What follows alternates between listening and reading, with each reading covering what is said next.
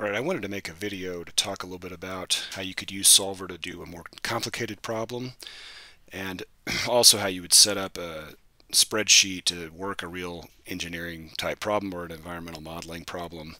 So this is an example kind of both of those where we're looking at flow rate between two reservoirs. This is a classic problem that you would see in a undergraduate fluids class, very important one to solve. And basically we're trying to understand if you got a fluid flowing from one reservoir into another, like for example this could be a water tower and this is a distribution point connected by a pipe. So like how much flow is there going to be between those two? And that flow is going to depend on the difference in elevation between the two. So that's going to create a potential energy difference that depends on gravity. So you've got this energy drop from the fluid as it moves from one to the other, the gravity constant. It's going to depend on how much friction there is in the fluid. Some fluids have more friction losses than others, and so that's going to go into this kinematic viscosity value. It's going to depend on how big the pipe is. It's going to depend on how rough the pipe is, so the E represents that, and D, and then it's going to depend on how long it is. So there's really a lot of variables, and we'd like to be able to predict how changing any of those variables is going to change the flow rate, and so give us our Q. And so the emphasis here on this problem is how you can use Solver. The way this would typically be done in a fluids class would be using the Moody chart, which is an iterative approach that you can use with you have to look values up in this chart over and over again, and it's something that's much better done on a computer, a lot less chance of making a mistake. So again, I've taken the liberty of putting together this kind of formatted spreadsheet here to work it, provide some info on what it does, some formatting for the different parts of it, and I've started here by writing all these assumed values that we're going to work with in this problem: the height of the two reservoirs, the value of the gravity constant, the kinematic viscosity, the pipe diameter, which would probably be in centimeters. So I've got with the units here, so a unit column, value column, and a label column, length, and then this E that represents the friction losses. So to work this problem, if you haven't studied fluids, it would maybe be a little bit hard to follow, but just purely from a mathematical point of view, the way that we would solve this is using the three equations. You could have more. There's terms in here like the velocity that you could calculate. I've eliminated that from the equations just for the purposes of simplicity here. So basically the friction losses are going to depend on can be calculated by the Darcy-Weisbach equation, which would typically be written in a slightly different form. If you put it in terms of the flow rate in a pipe, it looks like this. And it depends on this friction factor here. To get the friction factor, that takes into account the fluid characteristics, the pipe characteristics. We can get that with this Colebrook-White equation. We could also get it from the Moody chart or from some other equations. I'm going to work it here with this Colebrook-White formula. And so it also depends on the Reynolds number here, and the Reynolds number depends on the flow rate. So if you look at this, really what we have is three unknowns. We have an unknown Q, an unknown Reynolds, and an unknown F. And we have three equations. So three equations and three unknowns. But this actually can be solved pretty easily in Solver, using Solver. And so I made another video on how to use Solver. You might want to watch that one before this if you're not familiar. And so basically to do Solver, what we need is we want a variable cell, and then we want a closure condition in our target cell. And so you can do that with a problem like this with multiple equations and unknowns by just picking a value for one of them and then following the logic through back to the beginning and seeing if your guess was reasonable. So you could pick any of the three in this situation and solve it. What I'm going to do here is I'm going to pick F. Typically we know F is going to be usually between 0.01 and maybe 0.005 and then maybe 0.05. So we can get kind of close. And anytime you're doing a numerical method, having a reasonable starting point is going to help. So what I'm going to do is I'm going to pick a value of F. Then I have everything else in this equation to get Q.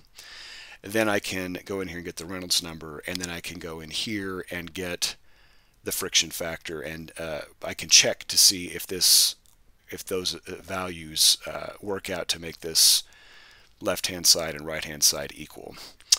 And if it doesn't, then I can go back to the beginning and I can adjust the value of F. So I'll set up a cell that represents the value of the friction factor, the assumed value, and then another one that checks whether that was right, and then I can use Solver to do that. So I'm going to start here with calculating with my guess for F, and I'm going to guess 0.02 as I mentioned.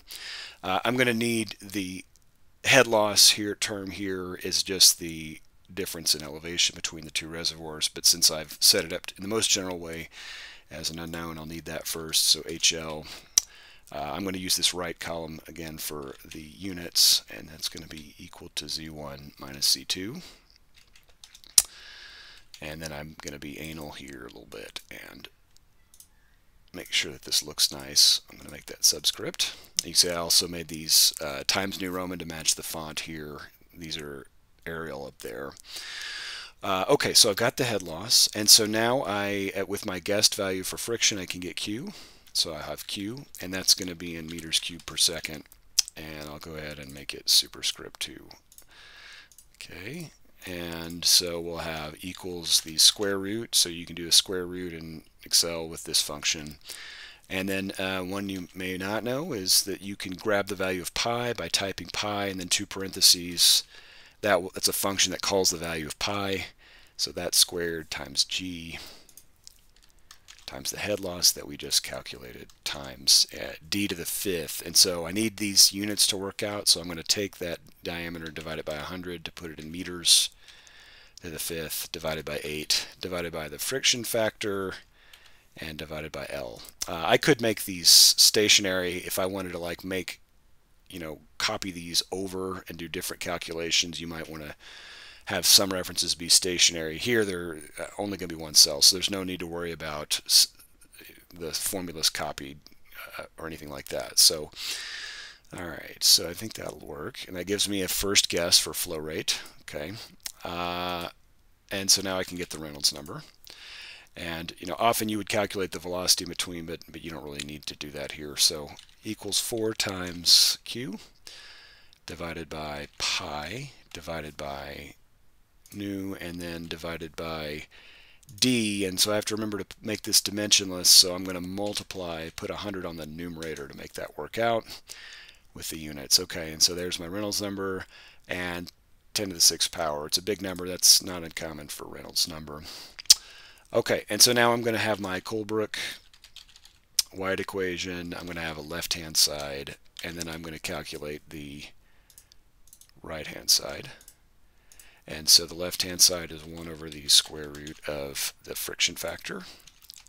And then the right-hand side is going to be equals -2 times the log base 10 of, so we have E over D here, and so E and D need to be in the same units, so I'm going to have E, and I'm going to divide that one by 10 to put it in centimeters, then divide by 3.7, and then divided by D, and those should have the same units now, plus a 2.51 divided by the square root of the F I grabbed, and also divided by the Reynolds number. All right, let me do that. And so you see that our left-hand side and right-hand side are not equal. They should be equal. I'll just call this cell the closure. And so if those two were equal, their difference should be 0, and then not quite. So we could sit here and change this to 0.03 to 0.01, something like that, and over again try to figure it out. But this is what Solver is useful for, so I'm going to just go ahead and open up Solver, set my objective function. So I want this one to be a value of 0 by changing our guess for the friction factor, and we'll just give that a shot, and it found it, and it looks like F comes out to be 0.0157, and that means that our flow rate, which is what we really wanted, is 0.433. So we might set up a last cell here where we say flow, or maybe max flow rate, and then that's equal to this guy and that one, and then I might put it in bold as like a, my answer here. This is what we're trying to figure out. Maybe we put a colon.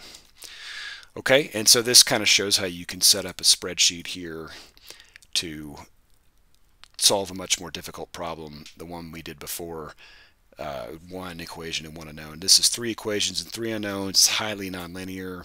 Again, I made, you could rewrite this with velocity. You could use different formulas for friction factor. There's some different ways that you can solve it, but this is maybe the hardest version of it with, say, this Colebrook-White formula. But it's no big deal in Solver. And now we can go in and change any of these assumptions and just hit solve or solve again, and we get the updated answer. So it's very handy.